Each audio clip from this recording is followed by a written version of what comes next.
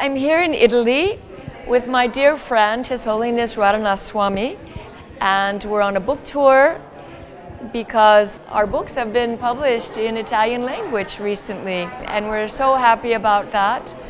And we love the country of Italy because it is so friendly to our spiritual message of love for God and love for all animals.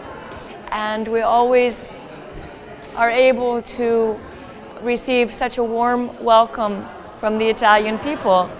And of course, that makes us want to come here. I recently learned that on the Italian, like major mainstream radio, there was the information put out by the World Health Organization stating that eating processed meat products causes cancer. I think this is wonderful.